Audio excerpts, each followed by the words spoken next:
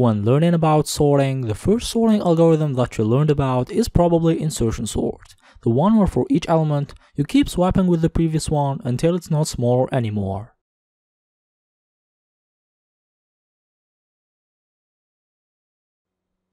Then maybe you learned about bubble sort, selection sort, merge sort, and quick sort. And in all these 5 sorting algorithms, we compare elements at some point of the process. They are comparison-based sorting algorithms. The question is, can we sort elements without comparing them? The answer is yes. Let's see how to do so with this array. First step, let's count the number of occurrences of each value. For that, we create an array whose the last index is the maximum element in R and which covers the elements while incrementing count of lm.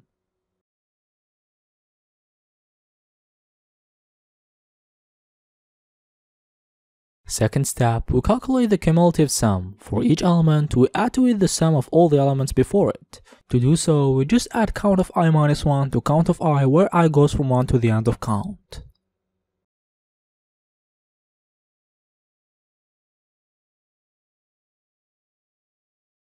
And now last step, we create an array that has the same size as R, and for each element in R by starting from the end, we decrement count of lm and we insert it in the sorted array at the index count of lm.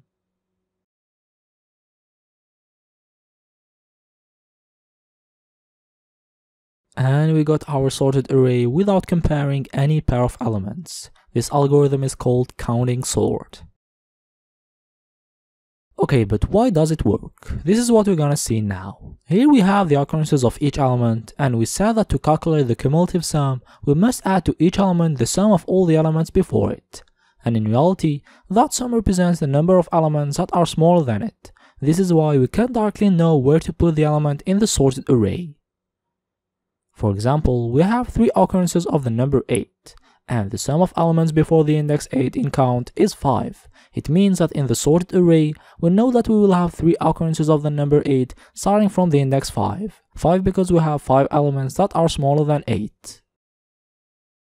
Before moving to the next point, I want to precise 3 things.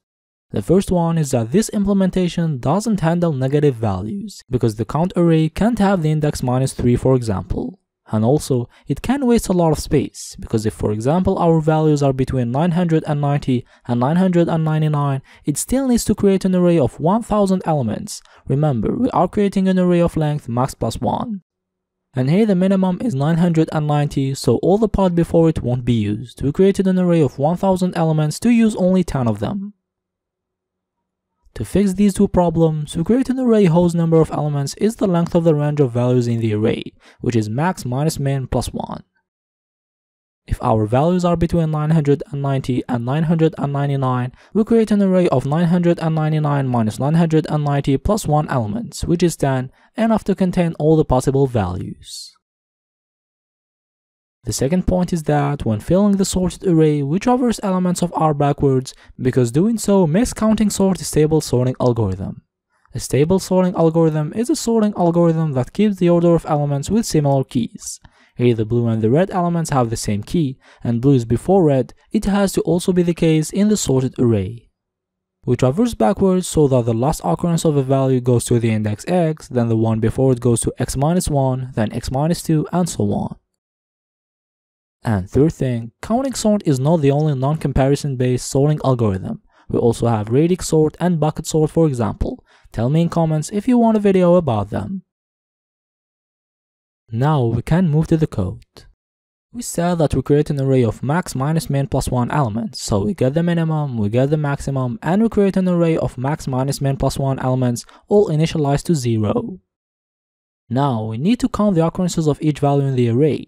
So for each element in R, we increment count of lm minus min. Lm minus min because the minimum should be at index 0, its successor at the index 1, and so on. Now that we got the number of occurrences, we need to calculate the cumulative sum. To do so, for each index I starting from 1, we just add count of I minus 1, because count of I minus 1 actually contains the sum of elements from 0 to I minus 1. Last step, we create the sorted array and we start inserting. For that, we traverse elements of R backwards while decrementing count of lm minus min, then inserting lm at the index count of lm minus min, and we got our sorted array. We return it. Okay, but what about the time and space complexity of this algorithm? Let's analyze it. For the time complexity, we have 3 for loops. The first one traverses R to count the number of occurrences. The cost is n, where n is the length of R. The second loop traverses count array to calculate the cumulative sum. The cost is k, where k is the length of count, which is max minus min plus 1. And the third loop traverses R backwards to insert elements in the sorted array. The cost is n, where n is the length of R. The total is 2 times n plus k, which gives the time complexity of O of n plus k by removing the constant. Note that we also have the cost of finding min and max and creating the arrays, but it doesn't affect the time complexity. And for the space complexity, here we are using 2 extra arrays: count array, whose length is k, the length of the range of values of R, max minus min plus 1, and sorted array, whose length is n, the length of R. The total is n plus k, which gives a space complexity of O of n plus k. And by the way, if you want to learn how to analyze the time and space complexity of an algorithm as I did now, I recently released an amazing course on the subject, the Time and Space Complexity Analysis course. You can find the link in the description. The time complexity of counting sort is O of n plus k, which is linear. Then why it's not a general purpose sorting algorithm like quicksort, for example? It's true that this algorithm is efficient when n and k are close to each other, but we have cases where k is significantly greater than n. The algorithm would be slow in that case. Suppose that we want to sort 100 elements that are between 1 and 10,000. Here k is equal to 10,000, which is the square of n. The time complexity becomes O of n squared. And things can get even worse. If we have 100 elements between 1 and 1 million, k is 1 million, which is the cube of n. The time complexity becomes O of n cubed, which is very inefficient. Same thing for the space complexity, it also becomes O of n cubed. We deduce that counting sort should be used only when k doesn't exceed n much, like when sorting people by age, k probably won't exceed 150 or something. We reached the end of this video. In this one we talked about counting sort, a non-comparison based sorting algorithm. We've seen how it works, its implementation in code, its time and space complexity, and why it's not a general purpose sorting algorithm.